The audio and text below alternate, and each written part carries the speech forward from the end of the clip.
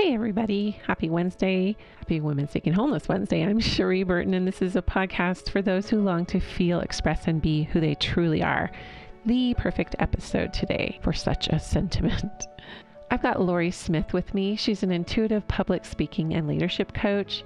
She's also the author of Your Voice Matters, a guide to speaking soulfully when it counts. She's got this beautiful mission to call forth more open-hearted leaders so they can do their part to change the world with authenticity, creativity, and purpose and courage. So if this is you, you will definitely want to catch this episode. As you know, I have a brand called Stand, Speak, Shine, and I'm getting ready to relaunch Stand, Speak, Shine, the course. So you may want to visit my website and read up on what that's about. I was just incredulous with the similarities between mine and Lauri's mission and message and how we are so passionate about empowering authentic, embodied feminine leaders, and not just female leaders, but helping the feminine rise in men so they can have greater articulation and flow and be in touch with their mission and message. So this is all about being seen and all of the fears that we have around that and what drives that. And remember, you can catch our episodes on YouTube if you go to my YouTube channel. Remember to follow us on Instagram and ask to join our Women Seeking Wholeness private Facebook group. Here we go with Lauri Smith. Lauri Smith, welcome to Women Seeking Wholeness. Thank you. It's good to be here. You're coming to us from San Francisco, which is one of my favorite places in the world. I told you that I graduated high school in San Jose, so we kind of have that Bay Area thing in common. Yep. So how would you encapsulate what you do? It's kind of a two-part question. So if you can encapsulate kind of what you do and how you serve with what you do, and then how it found you, like how this sort of, everything that you're about with the courage really to speak. That's what I'm getting when I'm reading your stuff. All the courage that you have to summon to be seen and heard. So tell us kind of what you do and then how you got into that. Yeah. I am a public speaking and leadership coach, and I would say I specialize in helping people with what's known as their executive presence, which to me is about helping people to really be their full selves and allow themselves to take up space for the sake of their mission, as well as to be authentic and be seen while they're doing that. And to learn in their blood and in their bones that it's really by being themselves that they can do their soul's work. They can do what they are here on the planet to do. So that sometimes I say it's about owning your wacky wildness while having a serious impact. And we think we're supposed to suppress the wacky wildness when in reality, it's through letting that shine that we can have our unique impact. And as far as how it found me, I am an actor. I've been acting since I was 7 years old. And theater has a light side and a dark side. And I love and have been attracted to the light side of theater for my whole entire life. People in theater, particularly the actors, really know how to be deeply present with other people. And in my experience, I had my own love-hate relationship with being seen the whole time in theater. And I was teaching theater, and around that time, a student said to me, "I think you're a coach." And I didn't know what that was, but I could tell from her energy she wasn't talking about basketball.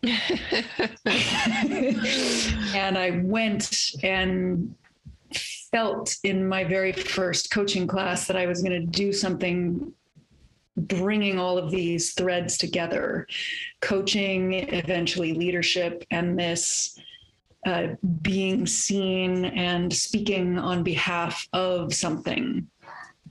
And there was an experience in a theater class shortly after that where we were doing an improv, not a funny, ha-ha improv, an improv that was designed to kind of help us stretch into everything that we were capable of. And in this particular day, instead of being partnered up, everyone in class was focused on me and like my exercise that day. Ooh, hot seat. Hot seat, you know, literally sweating and freezing. Hot seat. And I kept trying to sort of pull myself together to be fine, as we all do. And my teacher, Richard Side, stopped with the loving look on his face that he had to do so many times, because it was like, you're not getting what I'm trying to do with you, so I'm going to tell you. And he said, you keep trying to pull yourself together in between these little vignettes.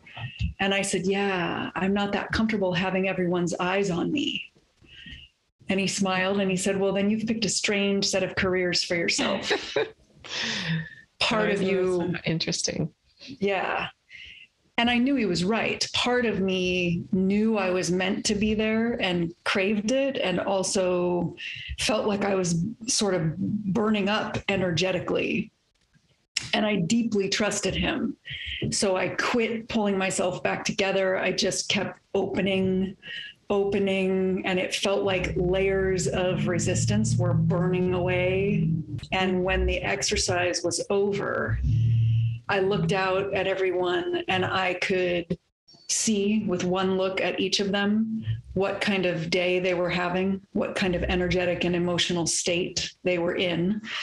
And I now know that was my first experience of oneness that continued beyond the acting.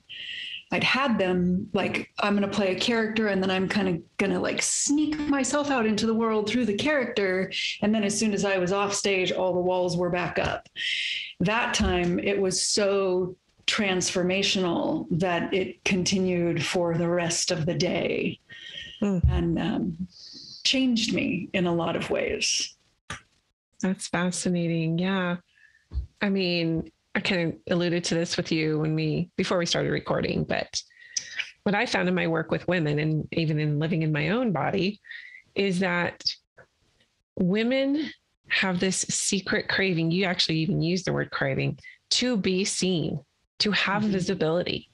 And it's also, so it's our deepest desire and longing oftentimes, whether it's to a crowd of people, masses, or just your own your own partner, right? Whatever.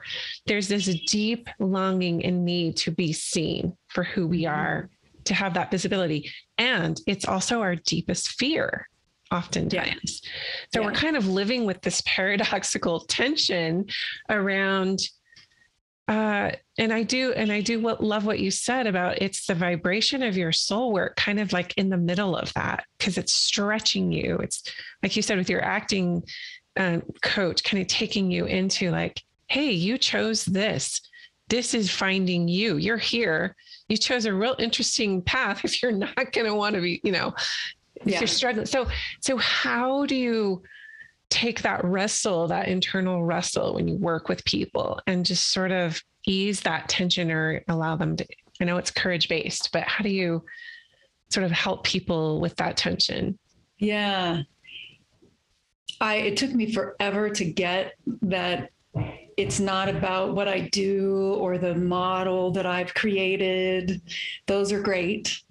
And what really helps is to hold a safe, sacred space for them to come out of their shell inch by inch. And any tools that I have are all in service of that. And I've been told, and I believe now, that it really is like, those are great. They're great tools. And it's really about holding the space for them. And nowadays, most of the time when we're focused on public speaking versus like sort of have two bits of what I do. One is the public speaking for visionaries, and the other is leadership coaching, helping them to navigate their daily life. to make that vision real. In the public speaking arena, I almost exclusively work in groups these days, very small, very intimate groups, so that their whole self realizes, oh, I can do this in front of more than just Lauri. I'm holding the space, and then they all start to hold the space for each other as well. So can you define holding the space? I use that term a lot too, but some people might be unfamiliar with what that actually means. It's about energy, right? It's an energetic support. It's an energetic support. Some people out there, if they're sensitive empaths, they're probably doing it without even realizing they're doing it. When I help people to find it, I ask them to imagine that they have an energetic set of arms.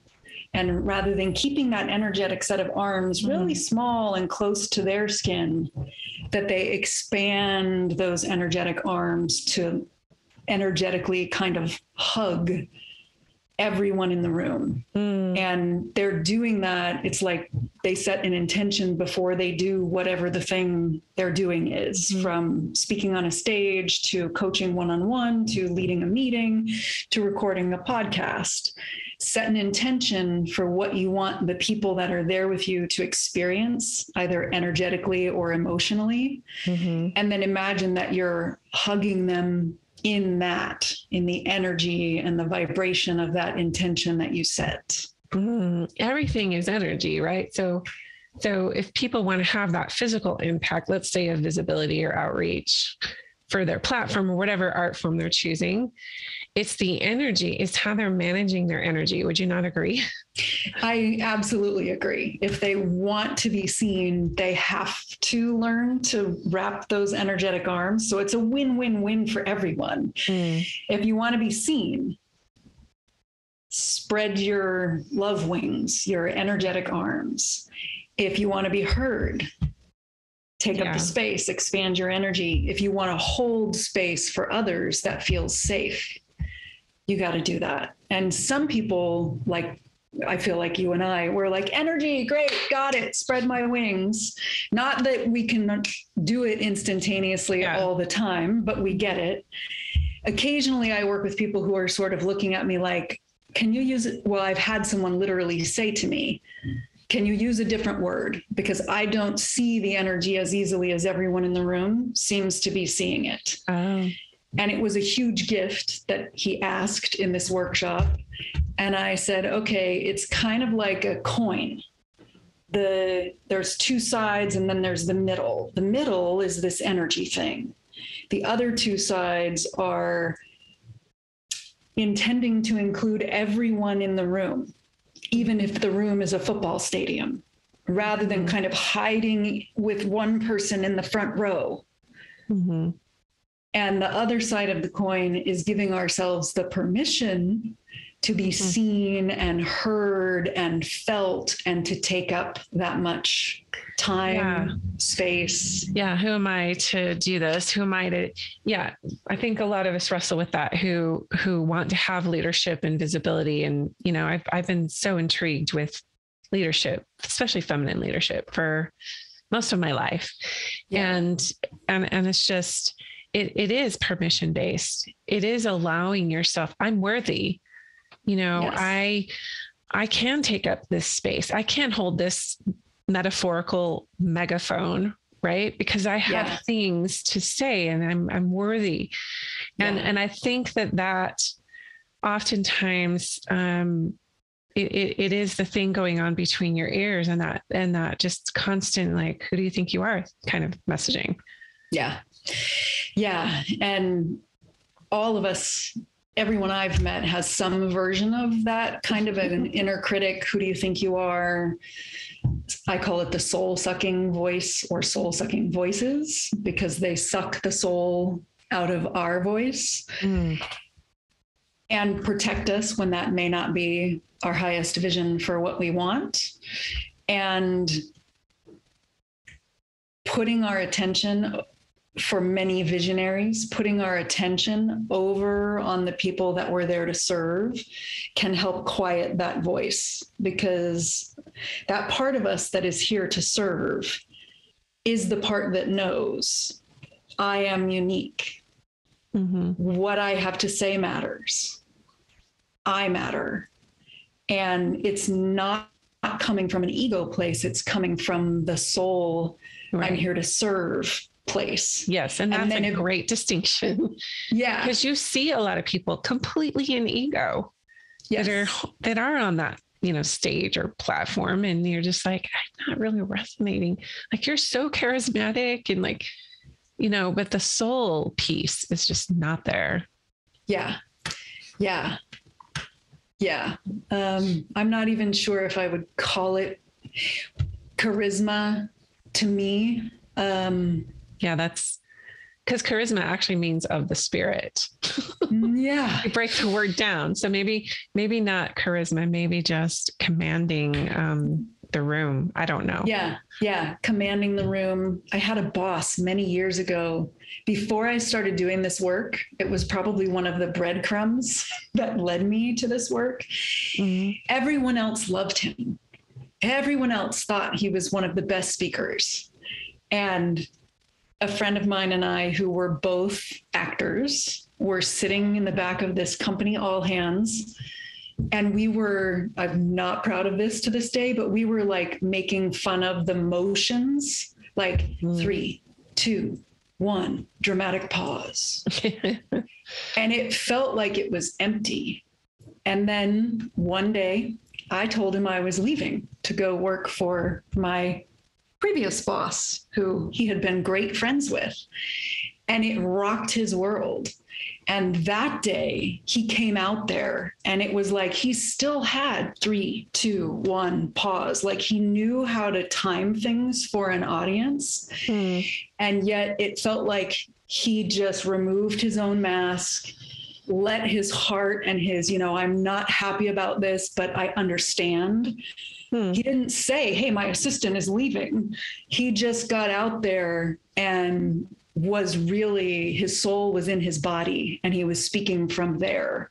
And when he was done, my friend turned to me and said, did you tell him you were leaving this morning?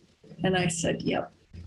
That vulnerability piece, which you mentioned visionary, the word visionary. And I know that that's huge in leadership. Because one of my definitions of leadership is seeing further ahead for that person than they can see for themselves or that group of people.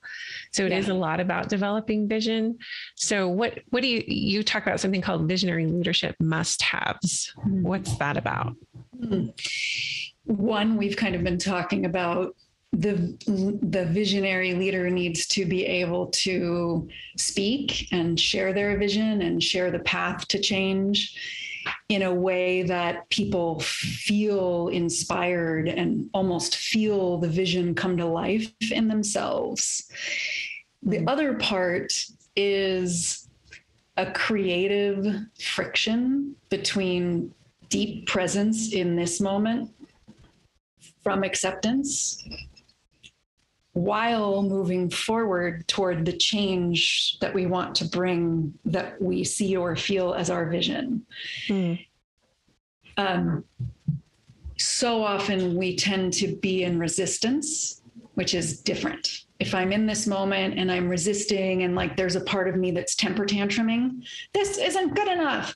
That's different than I accept where things are now. I'm deeply present. I can see the people walking by the street behind the camera.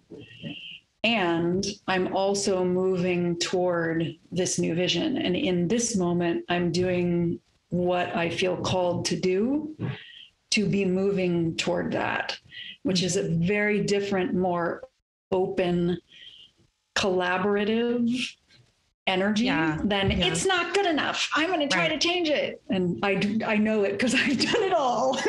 Well, and there are people that I leaders, let's just say, or who are in a leadership capacity where I'm listening to them and they're trying to give us as an audience their vision. and it just doesn't move like it. Because I don't know if you would agree with this, but like most of the decisions we make are emotionally based because it's creating some kind of a somatic impact in our bodies. And so we're very feelings driven. And so if we feel something, typically we're more likely to catch the vision, if you will.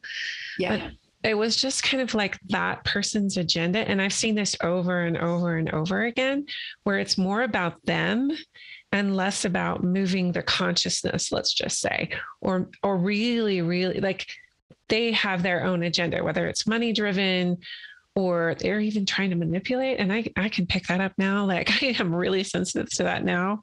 So what are some things that I know, because you talk about raising consciousness through voice, but you also talk about that sensitivity with visionary leaders. I can kind of see how those sort of go together. Yeah. Yeah. Because if you are sensitive, you're going to have the impact on the consciousness. If you're just in there with blazing through, and like you said, not being present and in the moment, it's really difficult to move people or to get them engaged with your movement or vision. Yeah. And it even ties back to being seen. If I'm sensitive and I'm speaking in front of a crowd, and all of the energy and emotions in the room are causing me to close down and hide, I might be tempted to try to kind of wall myself off and come from my head, because that feels safer than to learn. I believe the sensitive souls among us have a faster path to true presence or true charisma than people who don't have that. Because we can feel, see, sense the vibe in the room. Yeah, you can read the room, really. We can read the room. So we can time the whole journey that we're inviting people to go on when we're speaking differently than someone who can't feel that at all. And we have to let our energetic armor and our emotional masks go and come from our hearts or our guts. And when people make that shift, particularly if it's in a group, so we've got not just me, we've got the person who shifts, and we've got some other people there. And when I say, how is that different? They'll usually point to their head and say, the first time I understood them, the second time I got them, or I was hanging on every word, couldn't take my eyes off of them. I heard things that I didn't even hear the first time. Or they were speaking right to me. I felt like they were speaking right to me. Yeah, I felt like they were speaking right to me, which also has to do, if you're talking to a football stadium, how is it possible that every single person in the audience feels like you were speaking right to them? Because you were holding them and present in your body and connecting to people while including everyone else. So even if they can't tell if your eyes actually look to them, they still feel like the person was speaking directly to them. Beautiful. And then they feel seen and heard, right? That's the goal. It is not about that speaker's agenda. It's how they make those people feel inspired and moved and empowered themselves. Yeah. How do we raise the consciousness through our voice and speaking? What's that process? I may have to grab a prop for this. Yes, those of you watching on YouTube can check out her prop. It's a Tibetan singing bowl. We have been raised in a world that's asking us to suppress and fit in, suppress your emotions. And when we suppress our emotions, it gets stored in our body. And over time, it becomes this habit of suppression. So it's like we're showing up like this. When we were all born with the possibility, and we can recapture a way of speaking like this. I feel the reverberation, like I have some Tibetan bowls right over here. Yeah. And that's beautiful. Beautiful analogy. It's still going. And because of the way I'm built, because of what my soul is here to do, when I see people speaking, I know their instrument is them, including their body. Mm-hmm. And most of us have been training, depending on how old we are, for 30, 50 years to be suppressed. And our consciousness may be moving, but it's like looking at the pictures of evolution where man, started hunched over and then eventually was walking upright.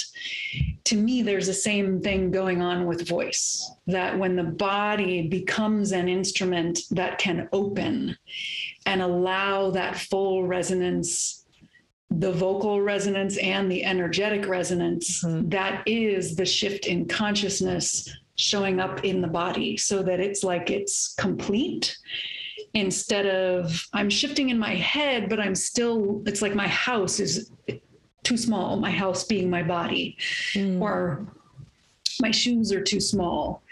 Our body could be withered, and it means that the raise in consciousness is not as complete as it could be if the body is supporting that resonant voice. Mm-hmm.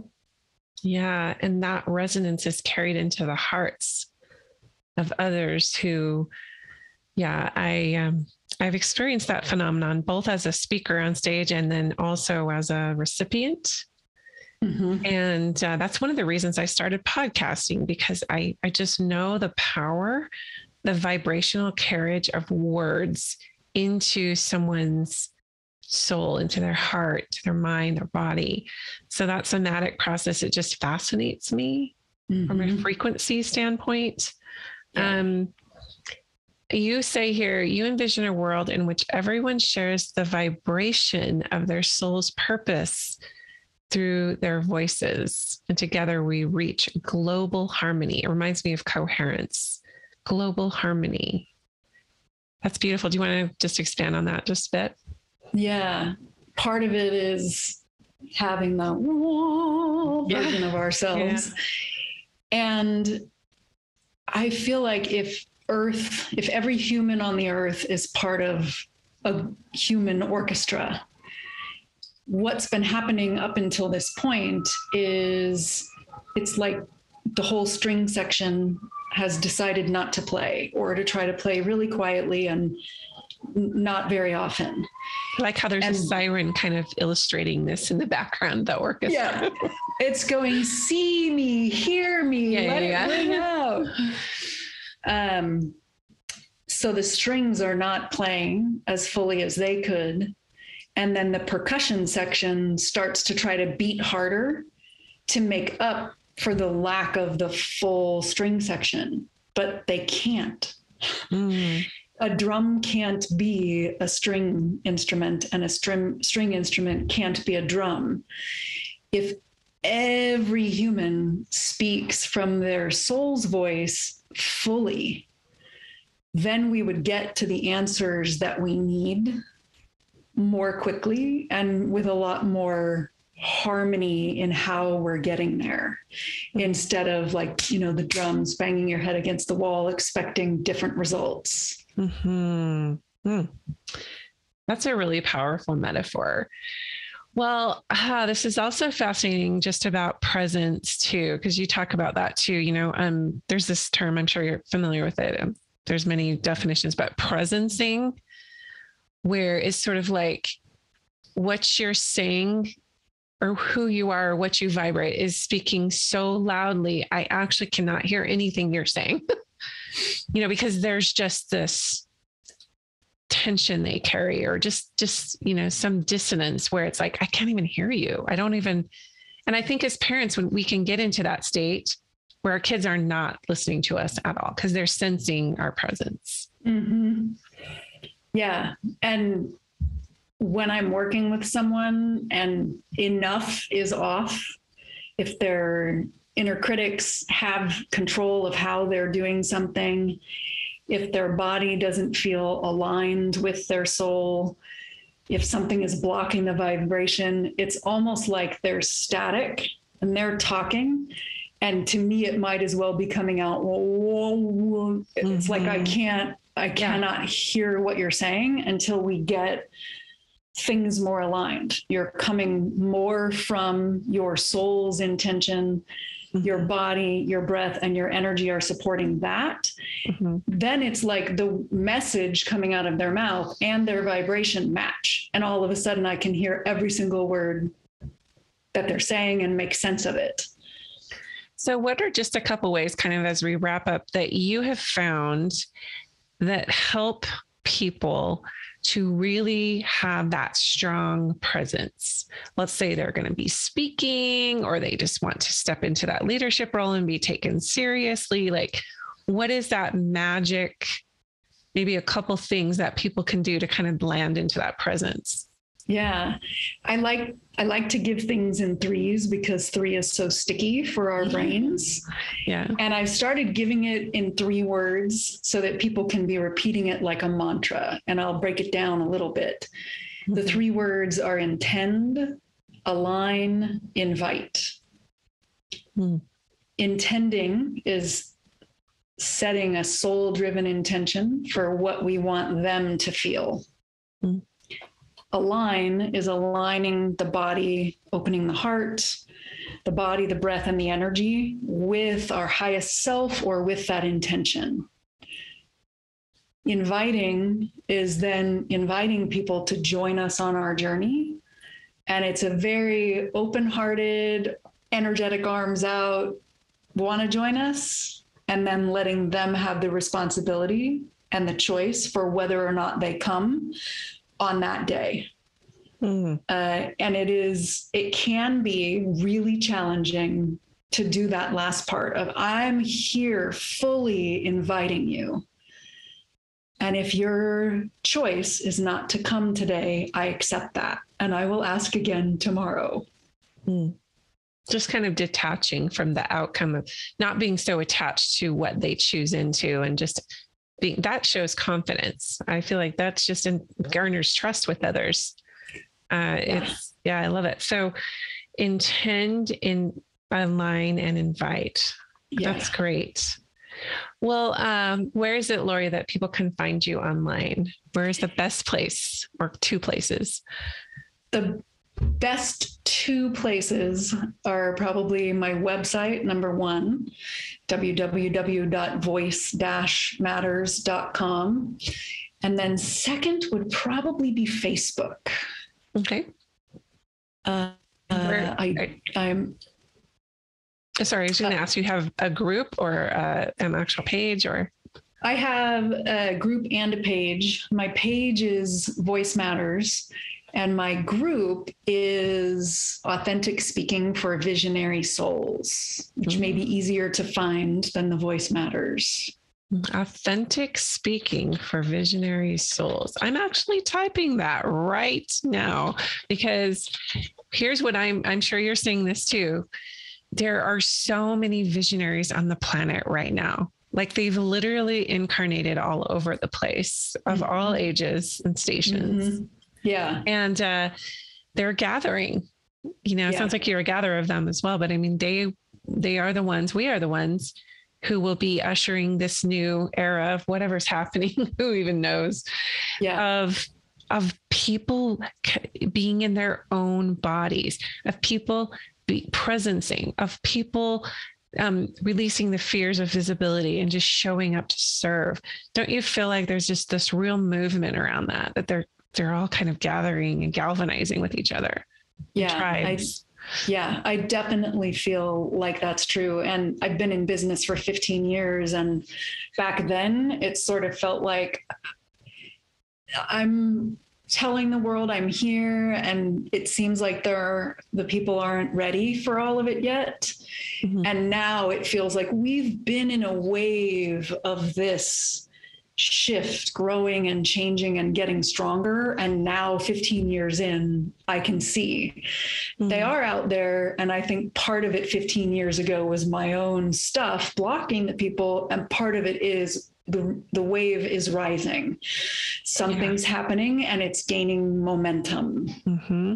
And so that's why we can't be in that fear state of like things unraveling and whatnot. That's a necessary piece to this wave sort of taking over these old paradigms and ways of thinking and being and doing that have not served us as a collective. And so I love that you teach this consciousness piece with voice. That's really, really powerful. So thank you so much for being a guest today. I've really enjoyed this discussion. Thank you. Me too. I love how Lauri talked about holding the space as like this big energetic hug with these loving, resonant arms. We can do that for each other, and we can do that for ourselves. Probably most importantly, do it for ourselves. A powerful presence is about intending, aligning, and inviting, according to Lauri. And I love that. I love that we can have this energetic resonance through our voice, through how we hold space, through our presence. It can spread deep within our body and then emanate out to others, and they can receive our energy this way too, and it can be a means for them to heal. I've always loved the idea of speaking, like the vibrational carriage of words into the soul of another to exact some kind of an energetic shift or change that will spark healing for them.